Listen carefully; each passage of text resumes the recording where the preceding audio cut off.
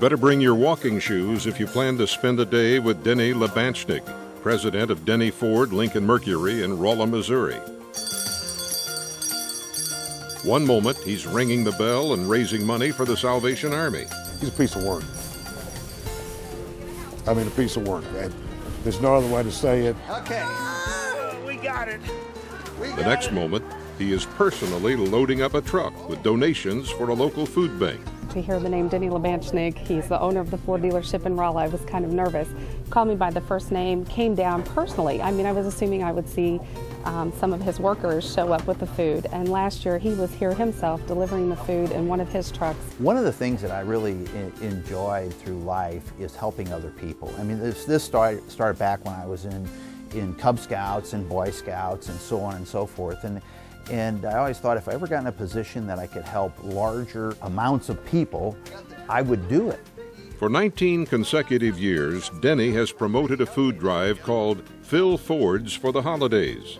It started with just 2 pickup trucks full of food and non-perishable items. It's happened over the years. We progressed. Now this year, of course, is 21 pantries, and we want to fill 42 Fords, 2 loads per pantry.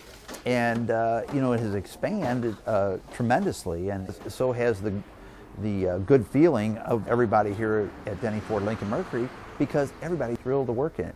In 2007, Denny picked up a load of donated food at the B.W. Robinson State School for severely handicapped children. It changed his life. Well, Denny came. It was the first time he'd ever been in the school. And he just, you know, it was a wonderful moment. I mean, he just fell in love with us, and we fell in love with him. And so, you know, we filled an entire, one of those big Fords with food, and he started coming back and came to our Christmas party, and really got to know the kids as individuals. Are you going to show me how to operate the computer? Okay, show me what you're doing here. Once you're here, you get hooked. I mean, it's like it gets injected into your veins, and you just can't get it off your mind. The first time I walked in, I literally went out in a lot and cried. I said, my gosh, I am blessed. I am truly blessed. I want to help these folks. He's very genuine. It's his whole personality, his whole self. You could tell he gives to the children. He cares. And I think, like with this young little girl, she responded because they know. They pick up. They're able to pick up when people care. During his initial visit, Denny noticed the school playground was old and needed updating. He immediately stepped up and enlisted the help of community organizations and residents to raise the necessary money for an accessible, safe, and fun play area.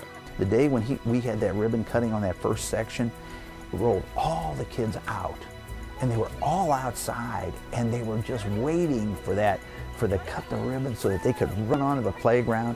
What an exciting day. Words cannot describe the feeling that you get when you see those kids just wanting to get on that playground and playing and playing and playing. It truly is an experience of life. Denny, you really bring new meaning to the phrase hands-on. From ringing the bell for the Salvation Army, an organization that I know is so important for the needy in the community, to your Fill a Ford for the Holidays food drive for local shelters. Your willingness to do whatever it takes to help those in need is very heartwarming. Your personal involvement and commitment have made a tremendous impact in your community and on the lives of so many people. You are a true humanitarian, and it's a great honor to present the Salute to Dealers Award to you.